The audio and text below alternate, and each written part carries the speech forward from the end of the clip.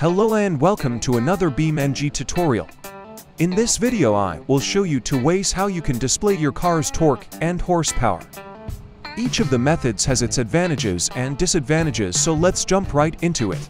Before we start, please like the video, subscribe to the channel and activate the notifications bell. This helps me a lot. Now, moving forward with the topic, in order to know how many horsepowers or torque your current car has, you will need to do the following. Go to Menu, then UI Apps, and here look for the UI app that I am showing you. As you can see, the app is called Torque Curve, and we have the one with white background, or the one with black background. Choose whichever you like most, they both do the same thing.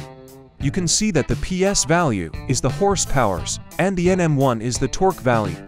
Now look how the values are changing if I change the engine to another one more powerful. As you can see, this engine has way more power than the previous one. Another nice thing about this UI app is that you can see in which RPM range your engine has the most torque, and this is helpful to know when to change the gear. The second method to see the parameters of the engine is with a mod. To get this mod, go to Menu, Mods, and search for Tacho. You should find this mod that I am showing. Click on subscribe and let me show you how to read it. This is a Tacho mod that has multiple information displayed.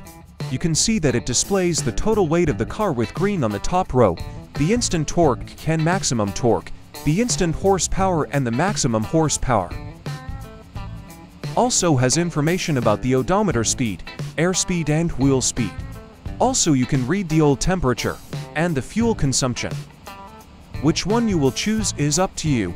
If you want a more detailed view of the torque curve, use the first one. If you want a general overview on the parameters, just use the second one.